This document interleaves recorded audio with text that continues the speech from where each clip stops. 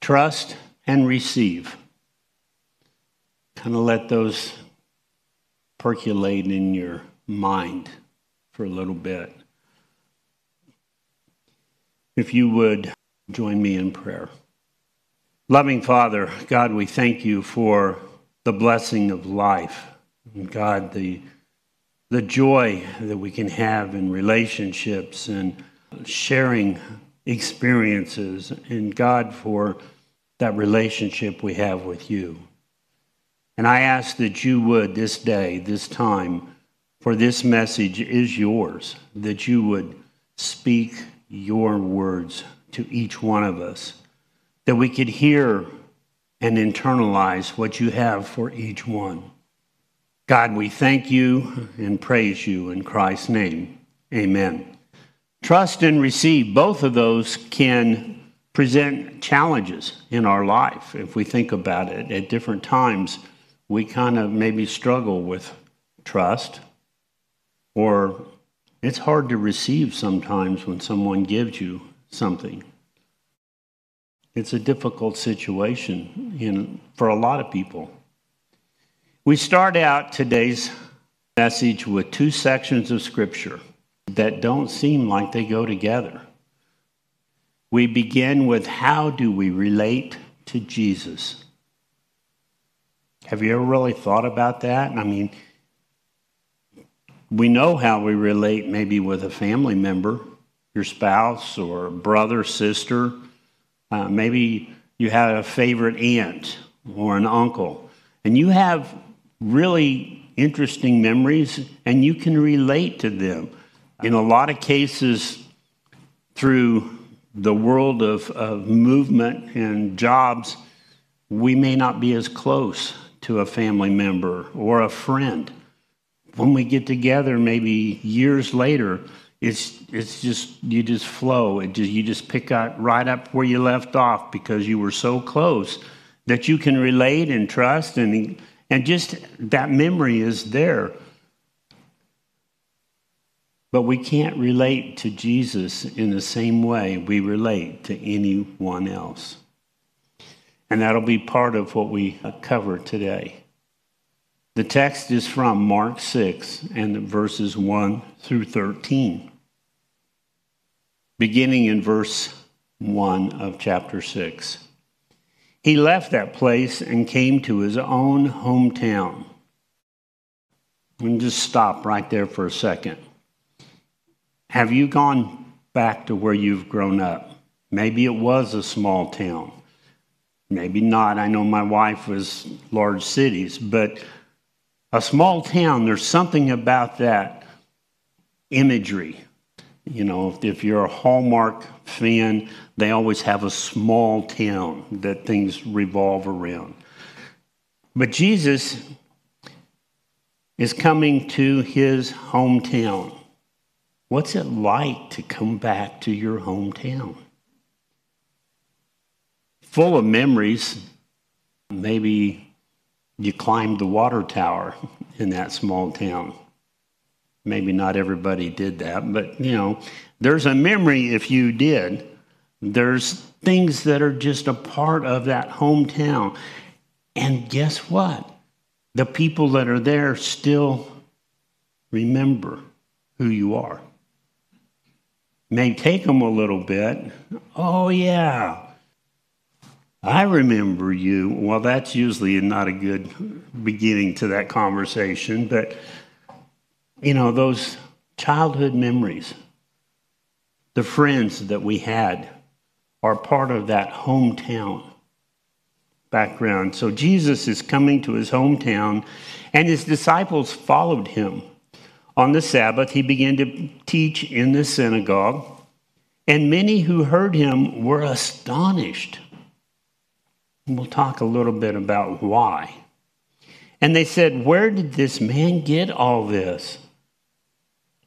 What is the wisdom that has been given to him? What deeds of power are being done by his hands? Who is this guy? This isn't who I remember. This is someone Well, he has the same name. He looks like the same person, but who is he? Is not this the carpenter, the son of Mary and brother of James and Jose and Judas and Simon? And are not his sisters here also, here with us? And they took offense at him. Why? Why would you take offense? Then Jesus said to them, prophets are not without honor, except in their hometown, among their own kin, and in their own house. Basically, they took offense is, who does this guy think he is? Where does he come up with this? This is not who their image of him should be. And he could do no deed of power there, except that he laid hands on a few sick people and cured them. And he was amazed at their unbelief. Jesus was amazed at their unbelief. Then he went among the villages teaching. Jesus was on his home turf. This is where his childhood was. This is where he grew up. He knew people by name. They knew him. He was back home, and the people that he knew questioned even who he was. You would think that they would be excited to have Jesus home. Just think of maybe he built some of their furniture. I don't know. Maybe there's a lot of things that he probably, as a child, teenager growing up, interfaced in that community. But Jesus had moved on. And when I say that, if you've ever gone back to a class reunion or something, maybe a friend's passing, and a lot of your classmates that you went to school with are there because you had that shared approach. But people that have moved from that community, maybe even across the country or in other parts of the world, they don't come back the same person. Invariably, when you return to that environment, everyone kind of views each other as they were in high school, where you spent, or in my case, all of school together with friends. They're different. I'm different. Jesus was different. He was not the Jesus they remembered. They recognized their lack of change in the routine of life in Nazareth. He wasn't in step with what he was when he left. And they didn't understand. They didn't equate to that very well. Instead, we find they were astonished. What were they astonished about? Not at his words or his works, but the very fact that Jesus was the one saying those words and doing those works. They couldn't get past the fact that Jesus, whom they knew as a child growing up, is now preaching, now saying and sharing valuable things. They couldn't put it together. It did not work for them. The town folk and Jesus' family, they knew him, his sisters, his brother, his mother. In verse 3, again, is not this the carpenter, the son of Mary and brother of James and Jose and Judas and Simon? And are not his sisters here with us? And they took offense at him. What's it like to have family turn on you? Hopefully you've never experienced that. Or a friend that maybe you had very close connections with, and they turned. They couldn't equate this with you. The question in this statement, and this comes from some of the scholars, who is missing in that list? Does anybody think of who might be missing in that list? Joseph. Why wasn't Joseph mentioned? Had he already passed? Had he left? But he was not mentioned at all. Basically, this was a shot at his apparent illegitimate conception. They remember Jesus was born from Mary. They knew the story, and this was a shot at that. Basically, they were viewing him from their social class status. Evaluating people then and even today is done a great deal by the social class they're a part of. Jesus was too common. He was a common person. He came from a blue-collar background.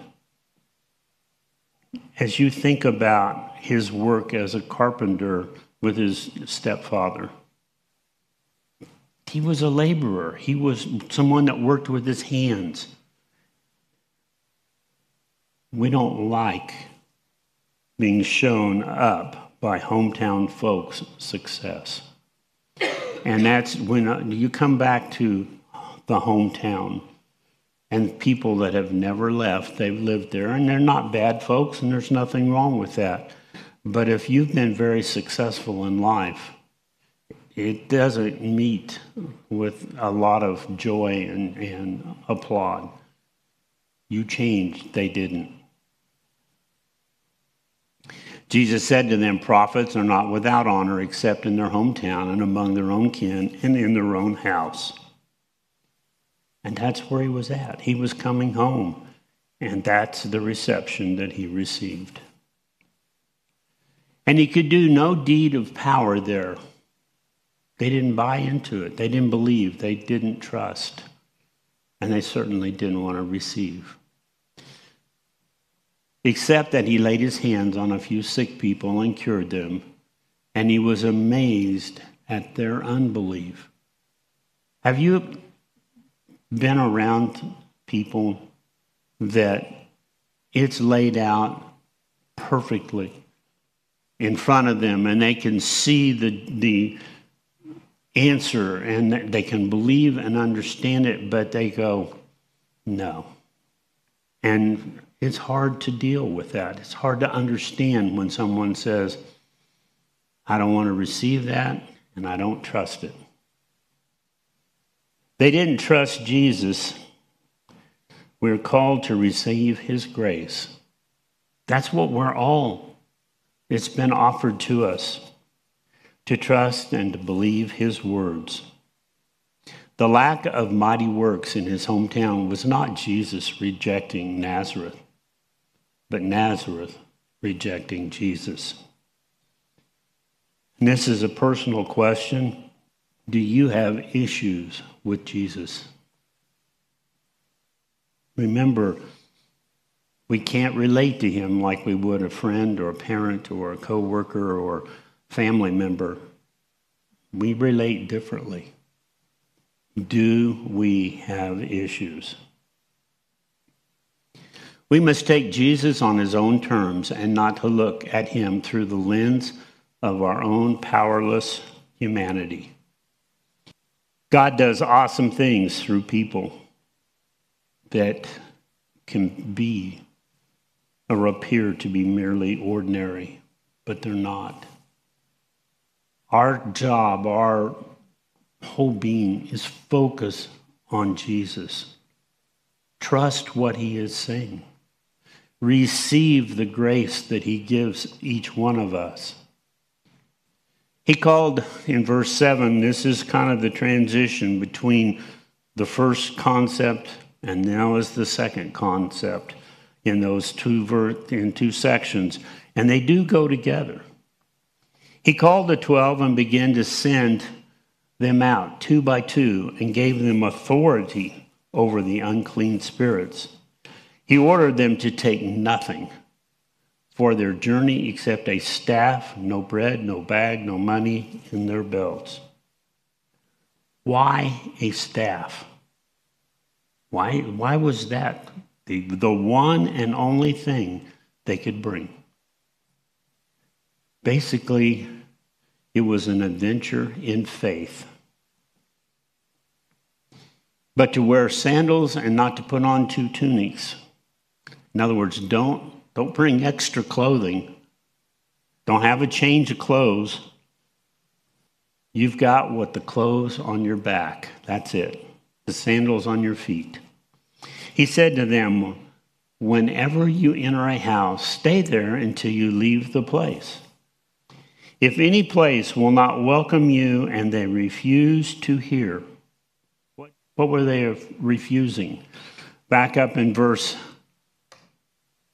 can't find it now, but they were preaching repentance. That's what they were called out and sent out 2 by 2. And they refused to hear. As you leave, shake off the dust that is on your feet as a testimony against them. Can you see the imagery of this? I mean, think about you as one of the 12 that was sent out with another disciple. You've got the clothes on your back.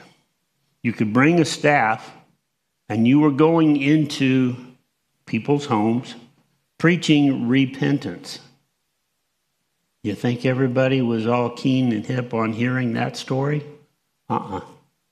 Some did, and you were to stay and preach that. But those that didn't, you could see people, you can see these disciples out in front, shaking the dust off. What are the limits of what you can actually achieve in that world? What is your achievement? So they went out and proclaimed all should repent. They cast out many demons and anointed with oil many who were sick and cured them. This journey, this going out 2 by 2, was a huge test of interpersonal skills. You had to really toughen that up to go into someone's home, not knowing if they're going to listen and welcome what you're preaching, or if they're going to say, get out of here. We don't want to hear that. It was a huge venture in faith. I can't imagine what that would have been like. I'm an extrovert, so I can readily engage people. I also don't like to be rejected by people. Only done through faith. You can't do that on your own. Comes back to the question, why a staff? Actually, I'll tell you a story about the one I don't have up here first. In college, was on a backpack trip a couple of times. We spent a month each time in Wyoming, backpacking. And I had a stick that I had found. It was maybe this high. It had a big bow in it, much like my leg does. And I walked with that stick every day up and down the mountains, fording streams, and I believe somewhere in the depth of my garage, it's still there. I carved initials of the people that were on the trip with me. It was a very near and dear item. Then I knew that on our trip to Israel in 20, that I couldn't take my walking stick with me. The airport probably would not have looked kindly on that. So I purchased one that collapses. Took me a while to remember how to put it back together this morning. But I walked in Israel, and this was how I could navigate some of the terrain. It was a support. It was something to lean on as we're standing and listening to someone talk about the region. A very important and vital part of my journey was this staff that got me in places that without it, I wouldn't have tried to go. It was also the stability, effectively the third leg if you need it. So they were given the opportunity to take a staff. And in reality, it's a support for walking, to lean on when tired. And at the end of the day, I leaned a lot more on both of them because I was tired. But it was also a reminder to lean on something other than my own strength. So these disciples, the staff was something to remember that they weren't on their own strength. They weren't doing things on their own. We need support when we share Jesus. That's not something you do readily on your own. It's very vital that we have assistance and help. The staff represented a symbol of power, and Jesus gave the disciples authority. They were sent out with the authority of Jesus Christ, and it's not through our power, but His that we achieve any successes. Those things that we share, the things that we trust in, are all based in Jesus. Why did Jesus tell His disciples to take nothing except a staff? Clothes on your back, no money, no debit card. When you have nothing, you are in a vulnerable position. And I would imagine that at some point in your life, you've kind of been up the creek, if you will, without the paddle. Exposed and more than a little bit uncomfortable. Because you don't know what's next. You don't have the facilities to deal with anything. You are really at the low. You're bare bones.